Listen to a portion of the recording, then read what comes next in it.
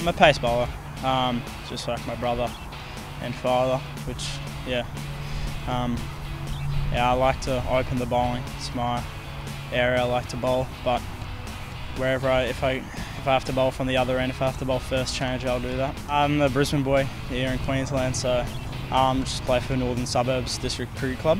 I've come from a pretty cricketing family, I guess, so I started cricket a lot later than everybody else. I only started when I was probably about 10. Jack's on his second rookie contract with the Bulls, and George is on a full contract with the Fire. I try to swing it a bit of both ways, but depends on type of conditions, I guess. But if not, I'll just try to hit that typical normal area, top of off, I guess. Still really young, still got another year of 17s. Yeah, definitely looking to prove myself this year. Baggy green is definitely something everyone looks forward to as a kid. Everyone strives to achieve. Just something I'm definitely looking forward to.